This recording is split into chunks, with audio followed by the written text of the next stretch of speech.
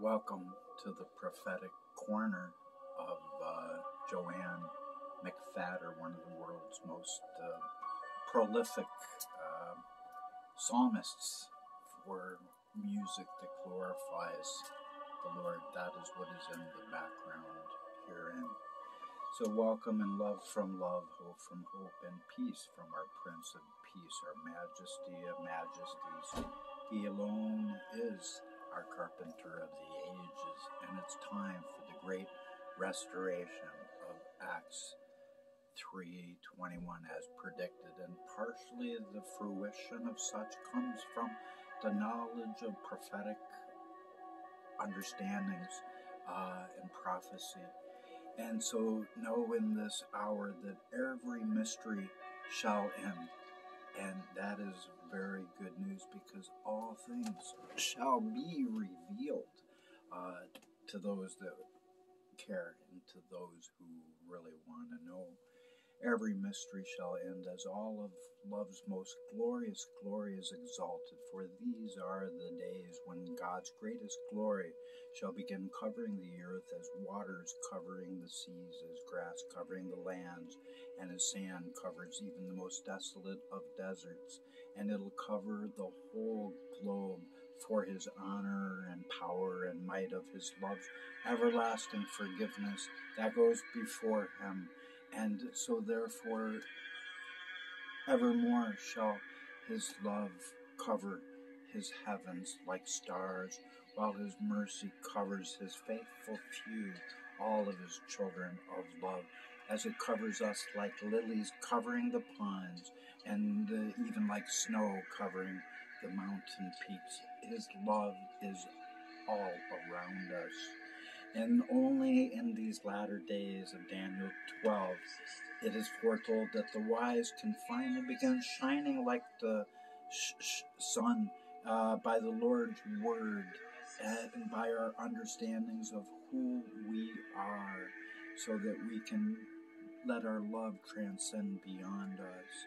And for these are the days when the shining of his love is like the brightest smile by his spirit of prophecy that's flowing through his beloved. So again, love from love, hope from hope, and peace from the divine ministry of JoAnn McFatters. And the name of her ministry is Inside Eternity.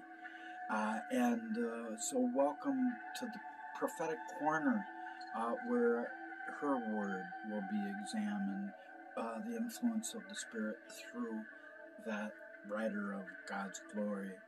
And for this is the time when the blessing of one of the Lord's very best psalmists of hope, faith, and peace will be sent out into the word, the message behind the ministry, because in this world her most passionate invitation is now being extended.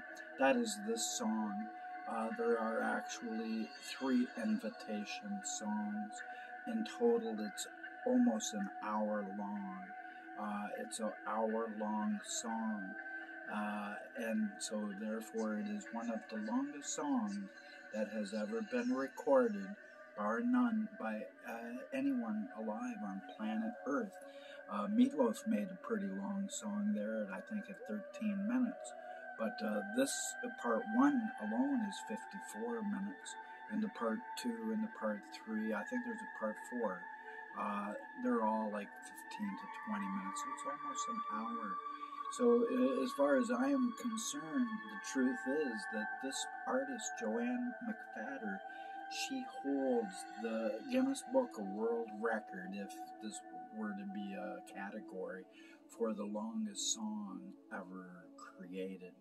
And for that reason alone, it's time for everyone to have hands in order to receive, so that we don't have to be destroyed by our lack of knowledge anymore, so that we can come up and enter into a new place by the word of JoAnn McFatters through the Lord, because he has many things to tell all of you, many things to teach you.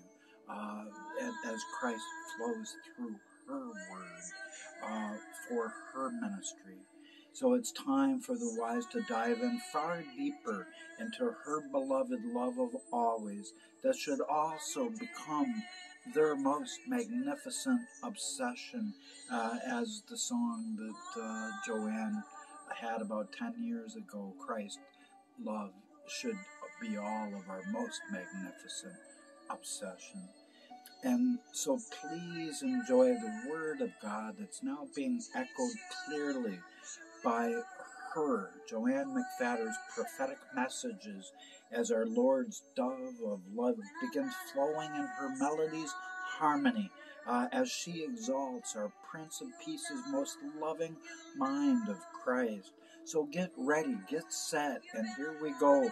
Await now, arise, shine, for Christ's kingdom age hopes are now arising as his greatest blessings ever offered unto mankind. So blessed are all those walking in the beautiful faith of love's most peaceful and most serene and tranquil peace, for the utter wind of bliss shall always be at their backs, as a great tide of flowing blessings surround us all, taking us all away from the former safety of the shore, so we can plunge in and go deep. It's time to go deep, because his love has always been unfathomable, deeper than deep has ever been. And as our glorious sun of love radiantly shines his most loving warmth upon their faces, the faithful few of love who believes that word, that God actually loves all of us equally, and so has it always been since the beginning. And as it was in the beginning, so shall it be at the end, that people will finally come to that conclusion, with no more looking through a glass darkly no more. So let all loving souls, for our majesty of majesties, let them understand that he has declared that these are the days when we can inherit the golden days of love's greatest glory, exactly as his spirit of prophecy has predicted for these latter days in Joel 2:28. For these are the latter days in which he who is beloved, the blessed, and the adored, these are the days when he is finally pouring out his love upon all flesh, partially through messages like this from his spirit of love that flows so well for JoAnn. And it came to pass that the spotlighted singer of our beloved love of the ages, it came to pass that she realized that it seems that when we think of walking by the Spirit, we think of the supernatural aspect of doing so. And she says that is especially true in these days, that usually becomes the main draw for so many people to gather together, to be amazed.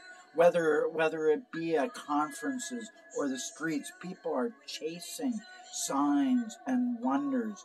They're wanting the miracles for the validity of their very faith that stands empty much of the time. And people are chasing this. And while that such miraculous things are a part of life in the Spirit, JoAnn says it's time that we all move in the same fashion as Jesus Christ while he was here on the earth. That's really just the byproduct, she says, of processing the Spirit of God within us.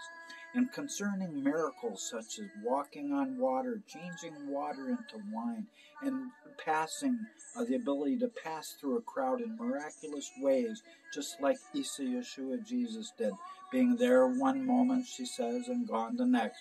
Something like that is amazing, but she stresses that we need to see that the power and healing diseases, things like that, and raising the dead are just a few of the more popular examples that Christ left us when he said that we would do even greater works than these. And however, Emmanuel also warned us, JoAnn says, that seeking these things would not be to our advantage. Seek ye first the kingdom of God, love, and then all things will be added unto you. So she says that we need to be seeking his face and not his hand. Wow. That leaves a lump in my throat. It resonates, and those are the inspired word of God flowing through JoAnn. So let us all seek the face of love and not his hand. And let us seek no judgment from him, for he swears not to give us any. He says, I will be your God, you will be my people. I will forgive all your iniquity, and I will never remember people. If he remembered it, it would make him into a liar. That should resonate. That should leave a lump in your throat too. So it's time to seek the giver of the gifts rather than the gifts themselves, JoAnn says, but not to the point that we ignore them. Time and time again, JoAnn says, we have heard this. And even though she wonders if it's ever really gotten through many of our thick skulls, the truest part of the truest message that he would have, that love would send us. Because she says that at best, we mostly seem to vacillate, go back and forth in our awareness, in real double-minded and wishy-washy ways. Those are my words. But she says that there is a way to live this life in this end time that does involve all of it together. It involves opening the depths of the Word, and it involves prayer and meditation, communion with Him. It involves signs and wonders. It involves extravagant giving and opening the mysteries of God of Revelation 10:7. Those are my words. That have been saved, JoAnn said, for this dispensation in time, the clarity of our understanding that was foretold for the latter days of Daniel 12. And JoAnn says, and it also involves worship that breaks down the barrier, between heaven and earth, angels and people ascending and descending. And it involves the massive salvation of souls. And then JoAnn said that Jesus himself told us clearly that even faith as a mustard seed would be enough to say to a mountain, be removed, and it would have to obey. Time by the Spirit says that everything can be summed up by that phrase. It takes trust in Him as love so that we can really move from having just faith in God to be moved to the right place where we move in the most loving faith of God's oneness, that we can be one of Him. If you're born of a dog, you're a dog. If you're born of a pig, you're a pig. But if we're born of God, we're a God. Jesus said, ye are gods. And the oneness of this understanding would bring is utter blessedness and the oneness within love. So blessed are all those seeing that happiness and peace will definitely come to earth only as the brilliant light of love and human compassion begin entering souls of people that are needing this. So it's time. And by the Spirit, that latter-day psalmist then said that the blessed faith of the Lion and the Lamb's love must be out of a place of revelation of who that roaring lion of Zion really is, who He is within us. And JoAnn says that it's all so amazing and stimulating to our spirit man within when we dwell on the possibilities that's laying before us. And of course, Christ Jesus is our supreme example of walking by the Spirit, JoAnn said, as He was fully man and fully God.